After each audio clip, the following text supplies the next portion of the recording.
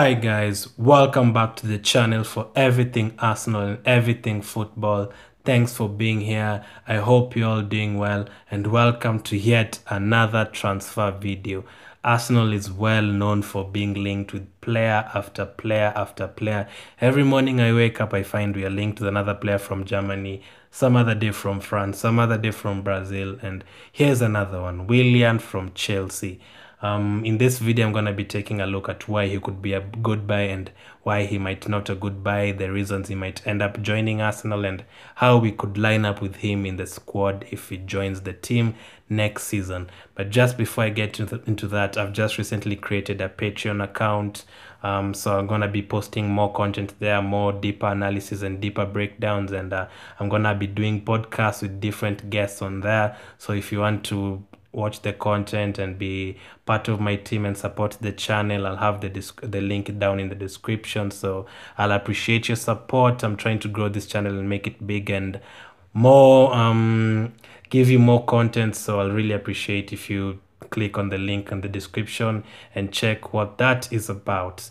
And now to Willian.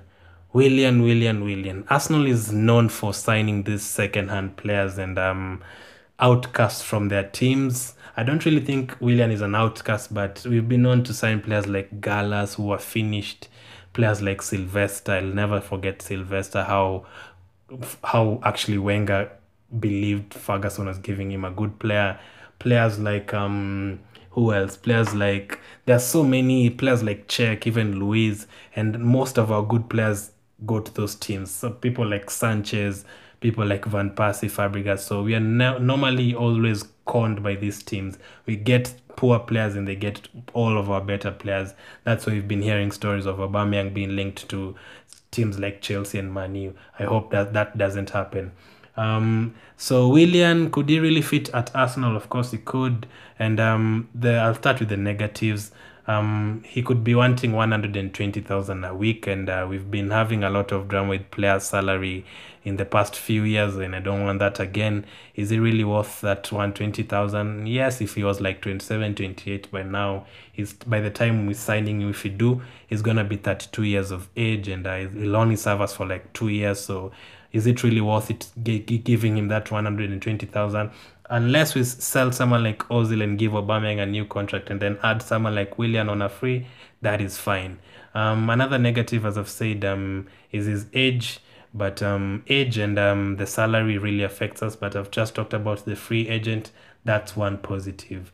Arsenal are really enjoying these free agents and loan deals recently. Denis Suarez, Ceballos, Pablo Mari, Cedric, all those players we've been signing and fitting our budget, and Willian is one of them. If Kroenke was truthful about investing and all that, then we wouldn't sign someone like Willian. But if we sign someone like Willian, I guess that could give us space to give Aubameyang a new contract and stuff like that, because we'll have some money in the bank to pay people like Lacazette and Aubameyang, who I don't want to leave Arsenal. And he can also play different positions, which I'm gonna take a look at later on. He could fit for us in different positions. Plus, he's a workaholic. Arteta would love a player like that. He's like that kind of Brazilian players, the Martinellis of this world, those energetic players. And his hairstyle is pretty nice. He'll be sharing salons and stuff with the likes of Luis and Guendouzi. So it can only be a good thing for us that players can bond and stuff like that. Those Brazilian players, and also Guendouzi with the hairstyle and everything. It could help all those players to get closer and have a better relationship. Another negative is it could be a blow for people like Willock and Nelson. If someone like that joins, what would they think? Like, he's a 32-year-old coming. We thought we were getting our space in the team and our chance to play for Arteta. And I know Arteta would like this young players, but for me, I've already done a keep or sell series. I'll link it up in the YouTube card right now. But for me, I'd like to take Willock out on loan. I don't think he's quite ready. I'd take him out on loan even if it's for 6 months. Nelson, I'd keep him, but I don't really think he's ready to start for Arsenal. So if we sign someone like Willian, it could be a blow for those young players. But sign or keep, sign or not sign, I really don't know. And let me now take a look at how we could. And just before I do that yet, the agent for Cedric Suarez and Luis and Edu is the same one for Willian. So if we actually agree personal terms with him, I think he could actually join us because he's close to the likes of Luis and Edu, and the agent has dealt with Arsenal the last few months, so it could be just a swift move to Arsenal, just change the neighborhood in London, change from West London to North London, and life continues. It could be as easy as that. But anyway, let's check. Let's take a look at how we could line up with him in the squad next season. Of course, we've been known to play a 4-2-3-1 as usual the last very many years. We never actually switch up. We've just switched up a couple of times under Emery and a couple of times under Wenger when things were getting tough. We tried a back three and stuff like that. So if a 4-2-3-1 remains as our formation next season, then Willian would definitely work for us. For me, I really don't like Pepe playing on the right. I think he has to dribble too much, turn back to his left, cut back again, dribble too much, get corners. So I would prefer Pepe in the mid lane behind the striker where he can get past the striker and get one-on-ones and stuff like that.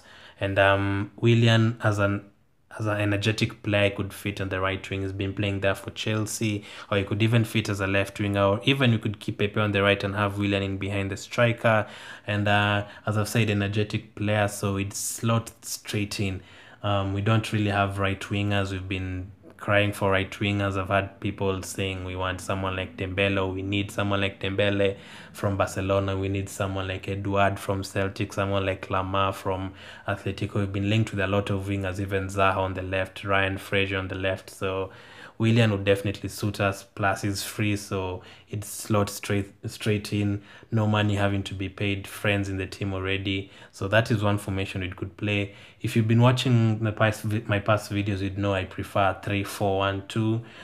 If we actually play this formation, it could be behind the striker, but this all depends with whether Aubameyang and Lacazette stay or one of them goes. For example, we could have Lacazette and Pepe and then Willian in behind them. We could also have Aubameyang and Pepe if Lacazette is the one to leave and Willian in behind them. But for me, I wouldn't play this formation if Willian joins. This formation would be if I have Aubameyang, Lacazette and Pepe in behind them. We've also been linked with people like Coutinho. Coutinho would be good for such a formation. 3-4-1-2. He could partner someone like Thomas Partey, hopefully if he joins in the middle, or Xhaka or Torreira, and then you can have the front three and the wing backs. So it really depends who we sign. That formation not for Willian, but the 4-2-3-1 is a good formation for Willian. Another one is a 4-3-3, Willian on the right and Aubameyang on the left and Lacazette in front as a striker, but that one would affect Pepe. So another formation that wouldn't really work out. So here we really have 60% not sign him and 40% sign him. I don't know which one I'd really lean on, because that free agent thing, it could be a good thing for our budget, and it could allow us to give Aubameyang a new contract, and we wouldn't have to splash 70 million or 60 million for all those other players. We could splash for the defenders and defensive midfielders. So if you actually need a new winger and have the money to buy a defender and a midfielder, and give Aubameyang a contract and add the money that Kroenke supposedly promised us, I'd definitely get Willian ahead of the likes of Fraser and Odsonne Edouard and players like that. So if that's how it's going to work out in the transfer period, then I'm definitely going to take Willian because of the experience, because of the free agent thing. Hopefully the formation can suit him, and hopefully the contract is not too expensive. Plus he has a couple of friends at Arsenal. Plus he still has like 2 years, 3 years, so I wouldn't mind that.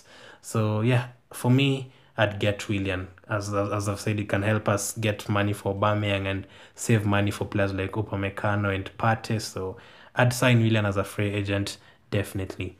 Let me know in the comment section what you do with Willian. Would you sign him, or do you prefer people like Coutinho? Do you prefer people like Edouard or Dembele? Is he a good buy? Is he not a good buy? Can he fit our formation? Can he fit our formation, or you're not really a fan of him joining Arsenal and our formation. Let me know in the comment section. Thanks for supporting this channel. As I've said earlier on, I'll have a link to my Patreon account in the description. I'll link up another video in the YouTube card right now. Thanks for supporting. If you love more videos like this, let me know in the comment section. I also have another one where I talked about how we could line up with Thomas Partey at Arsenal. It's gotten positive reaction, so check that out. Thanks for watching. Keep staying safe and God bless.